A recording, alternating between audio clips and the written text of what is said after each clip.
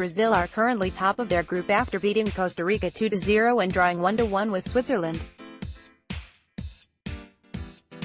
A draw with Serbia will be enough to see them through to the round of 16, while their opponent have to win the upcoming match if they want to qualify from the group. A draw will be enough for Brazil, and of course it will be great if they underestimate us. Brazil do not come down to just forwards, Neymar and Willian. They have lots of incredibly gifted players. They are great as a team.